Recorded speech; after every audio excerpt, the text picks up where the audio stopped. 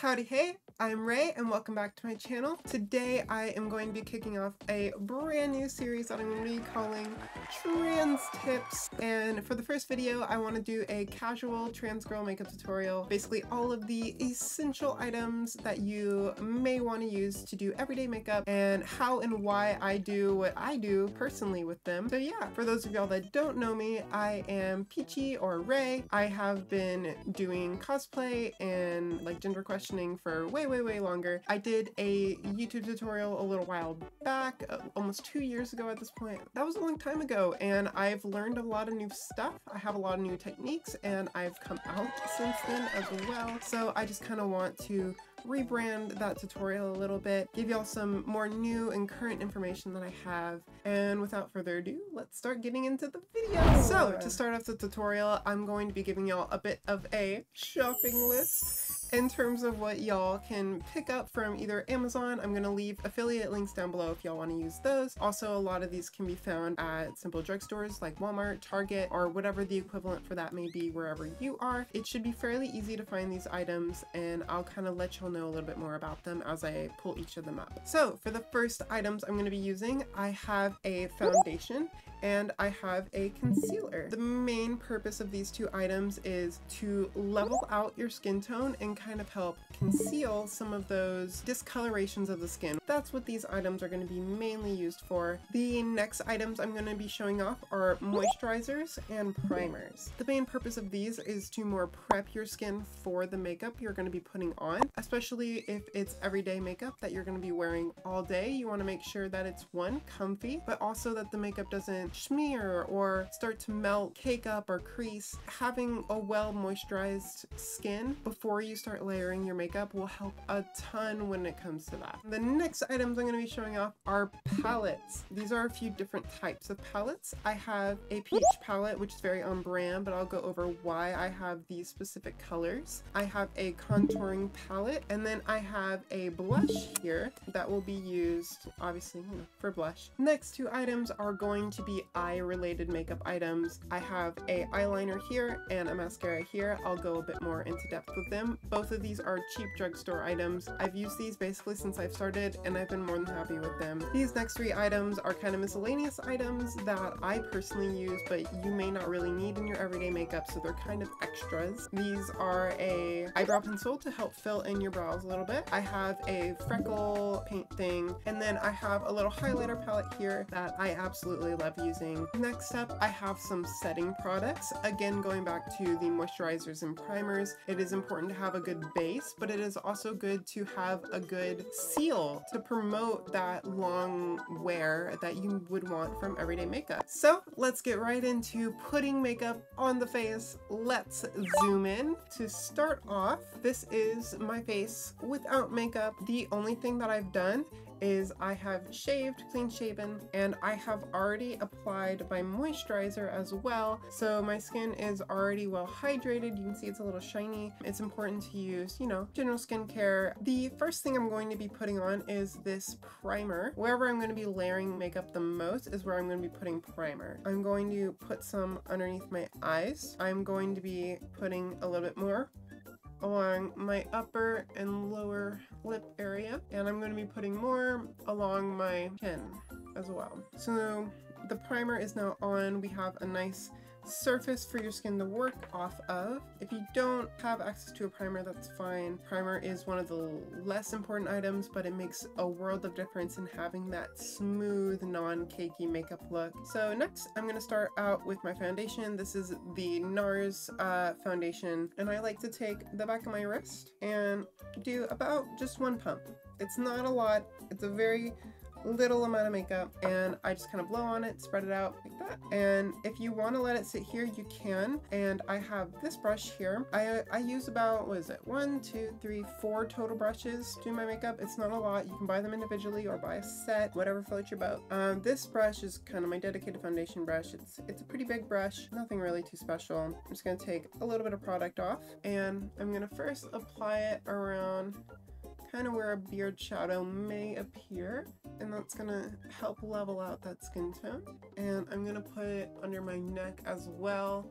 Especially shaving, you may get some red bumps when it comes to, you know, just aftermath of shaving, right? So that can kind of help level out those bluer areas from where you were shaving. And I'm going to put some under my eyes as well.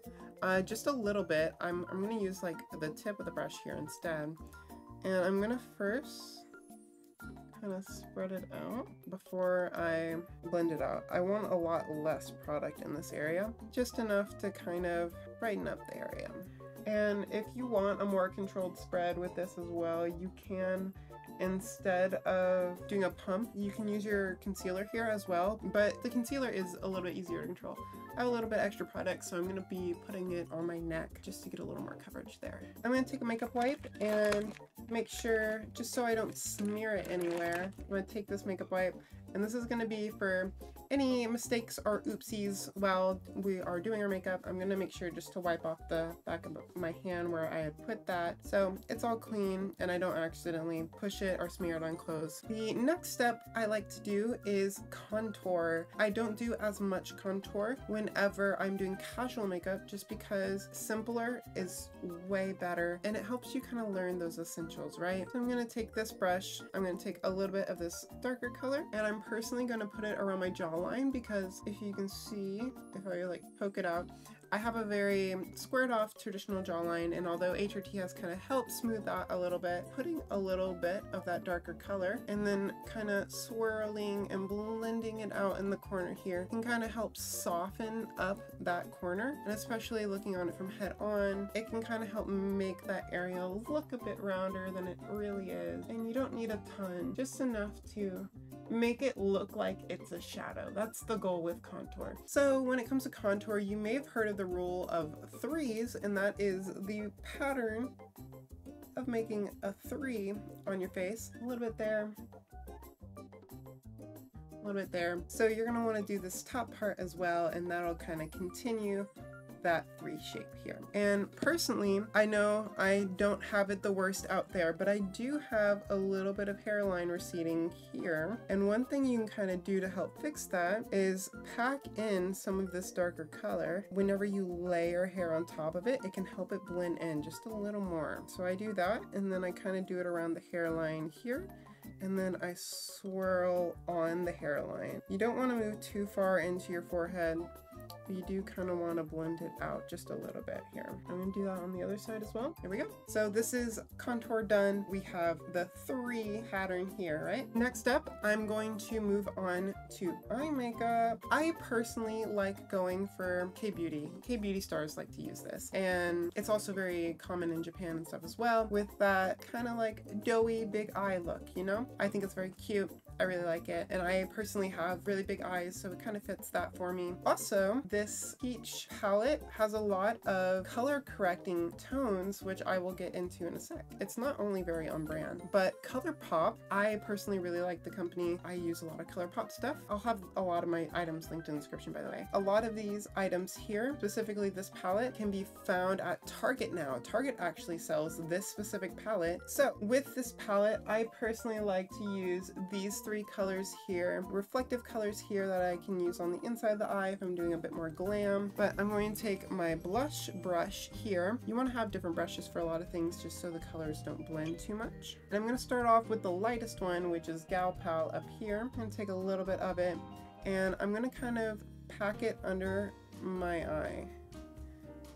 Very light at first. Remember, you can always go back and you can add a little bit more. And then I also like to take this Gal Pal color. It is a nice light orange, and I'm going to be doing very light color correcting here.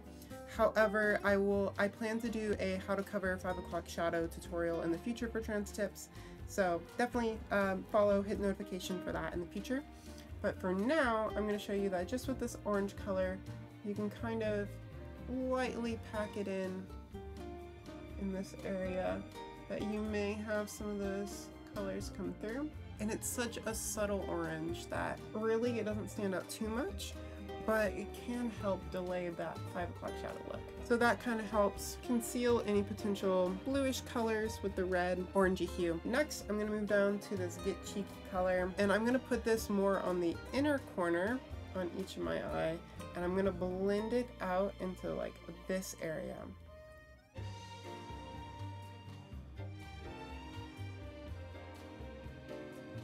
It can look pretty strong at first, but don't be put off by it. Blend all that out like that. And this kind of just, it acts almost as a blush. Like it blends into your blush. I'm gonna still do blush later. So this bottom area will be more pinky than orange, but it'll go orange as you get up. And the good part is that if you have under eye bags as well, using this orangey peachy color can kind of help hide it as well, because again, the same as we're counteracting those blue colors down here with the orange, the blue colors of your under eyes can also be counteracted by this color. And I'm going to do one last thing. I'm going to put very little on this palette in the inner corner, and we're going to blend it out, but I'm going to blend it like just in its own area. I don't want to move this one too far out. Like that. I personally like to do this because you may have noticed I've been avoiding this inner area of my eye here, and that's because I like to keep this area a bit more open. It helps personally like make my eyes a little bit bigger. So I like to put 2 concealer dots in the corner here. And just like how I use the concealer down here to kind of blend that color out a bit, I'm going to do the same thing here, and that will help lighten up this inner corner like that. Can you see the difference? Like it's a lot more skin tone here, whereas the orange here is coming way further. So that little drop of concealer goes a long way to helping the blend of the makeup a lot more. And that's about all I'm going to do with this palette personally. And I'm going to come over here. This is my little Sailor Moon Color Pop as well. It's their little Color Pop collab. I really like this blush. It has a little bit of glitter in it, so you know, makes you shine a little bit. I think it's very cute. And I'm going to take this, and I do it kind of diagonally from the eye, kind of where we started this one, and I'm going to kind of swirl it in, and I'm going to push it down. So I'm going to kind of go starting where we had the orange and blend it out and down this way. And that's going to be our blush. I don't know if you can tell the difference between it too much. Blush, no blush. Do the same thing on this side, like that. And that's all I'm going to do for blush. This next step, I'm going to be using this little freckle maker. And as you can tell, I have natural freckles, and they actually go all the way out here. However, putting makeup over these areas can kind of hide that a bit, and I like to personally bring them back with this little thing. It's almost like a little paint, and when you first dab it on, it looks a lot darker than it's actually gonna be. But your goal is just to make some random dots, and then you take your finger and you just tap, and it like picks up the pigment, and you can kind of carry it and put it down in other places, and you make a lot more of those like natural looking dots, just like that. And that already brings them back a little bit more. We'll do the same thing on this side as well. There we go. That's basically where I'm going to keep it, and they still look very, very natural, but I kind of brought them up to the top again so you can see them more. And I'm going to zoom out here for a sec. This is basically the base makeup look. I still obviously have eyeliner and such to do, but when it comes to every type of powder and cream that I'm really going to be applying, I'm kind of done, and it's time for me to set everything.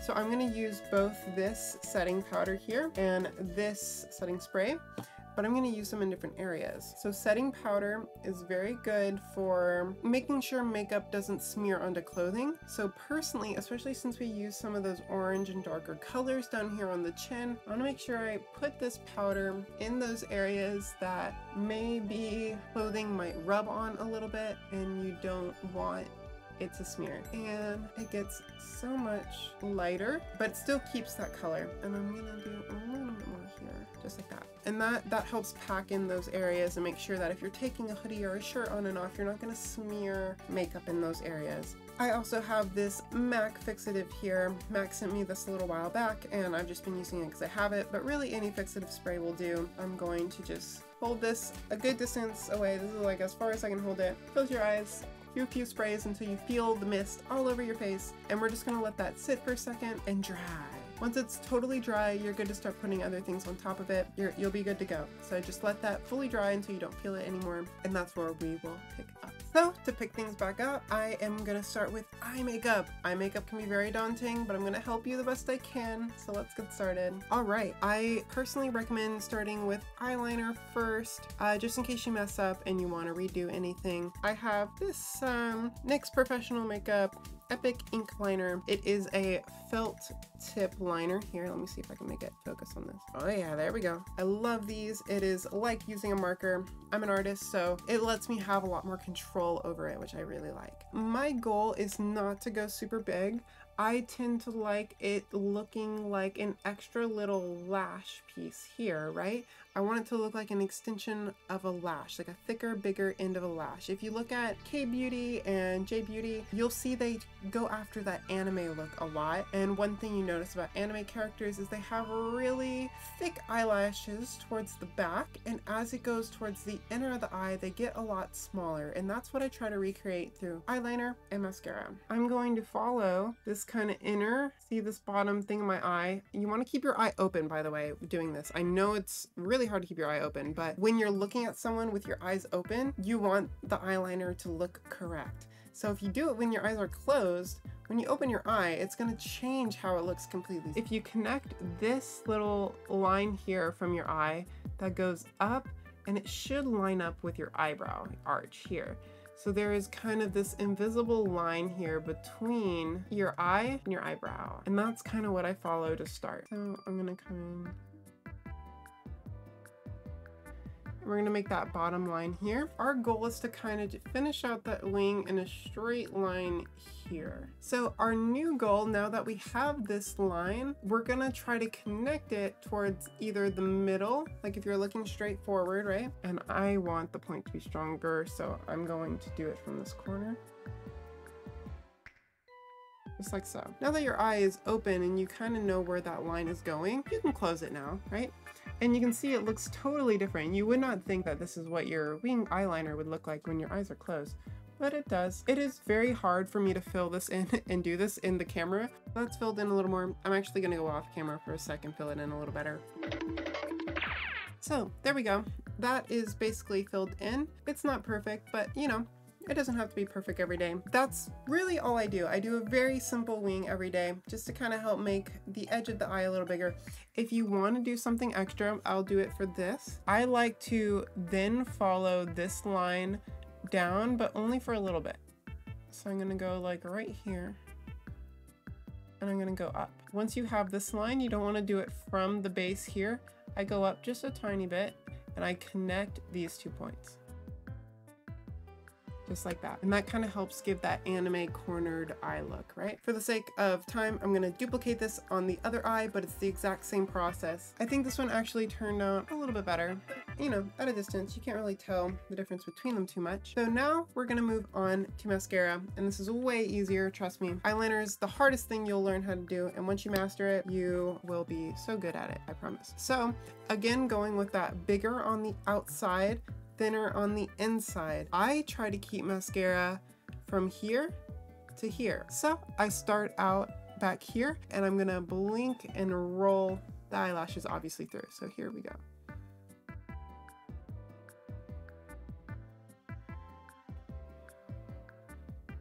Just like that. We're gonna do those outer ones on the top.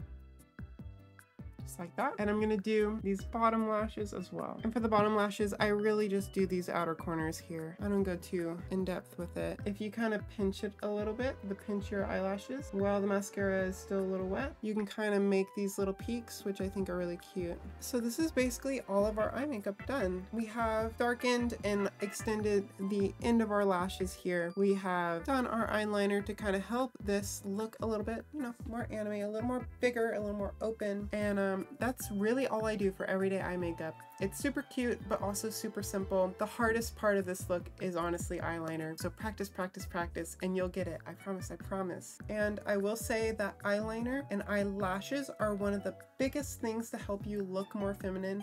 So taking time and learning those areas can help your feminization of your face a lot. And another thing that can really help is the eyebrow. Now, I didn't mention this earlier in the supply list, but you can either go to a salon and have them tweeze your brows for you, and I kind of keep up with it with my own tweezers myself, little Ice Bear tweezers. You can kind of keep up with it that way, so you don't have to keep buying and keep paying for someone to do it for you. Then you take an eyebrow pencil. This one is from NYX. It is a microbrow pencil. I have this end of it, which is the drawing end, And then there's another end, which is a little brush. And this brush can be used to kind of brush your brows into place first. And then I take the pencil end of it. I go where my brow already is and I fill it in. I make it darker, just in the area that it's already growing. You want it to look more thin but filled in. So you see the difference between this one? This one just is more darker, more filled, compared to this one, which is still really light. It has a lot of almost patchiness to it that you don't really even notice until you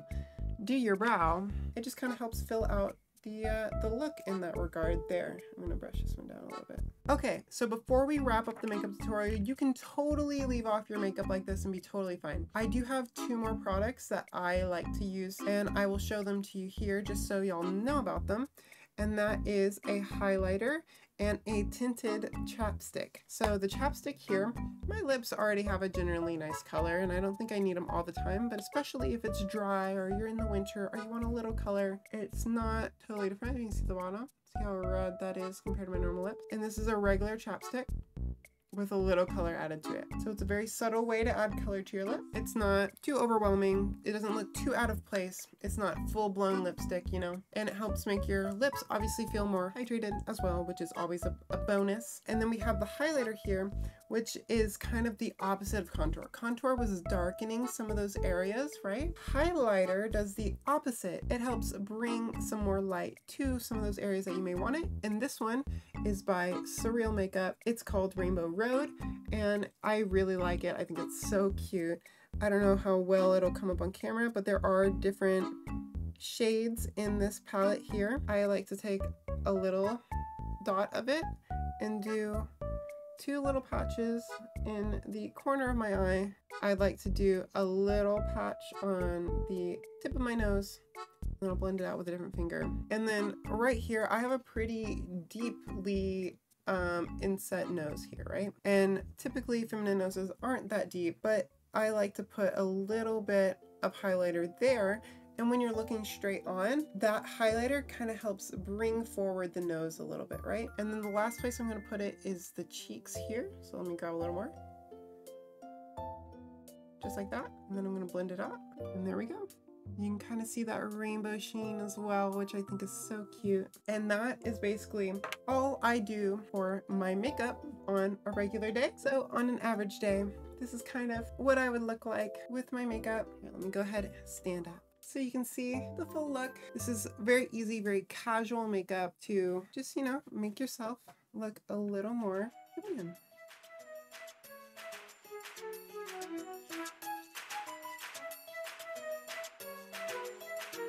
Alrighty, so that is basically all I have for the tutorial itself. I do want to put a reminder out there that proper products to take off your makeup when you're done. You're going to have makeup wipes and you're going to have maybe an eye makeup remover. Again, you can just use wipes, that's totally fine. They also make face washes that have a makeup remover in them, which is very helpful. And remember that once you strip your face of all the makeup, it's not only going to be stripping off the makeup, it strips off a lot of oils and moisture from it as well. So remember, re-moisturize whenever you take off your makeup. It'll help your skin a lot in terms of just its natural health and how it takes to makeup in the future. But yeah, I hope this tutorial was really helpful for y'all. If y'all have any more questions or comments or things y'all would like to learn more about, please leave them in the comments down below. If I see multiple of the same suggestion or, you know, people liking or commenting on one comment, I'll go back and I can make a video about it. And remember, I do have a Discord server that has a section where you can ask me questions and you can ask other people in the community questions. I also stream as well on Twitch, so you can hop into my chat, say hello, ask any questions you have there. I'd be more than happy to answer questions for you. But yeah, I hope y'all enjoyed. I wish y'all the best of luck with y'all's makeup. If you want to tag me, I'd love to see what y'all come up with. I hope y'all have a beautiful rest of y'all's day.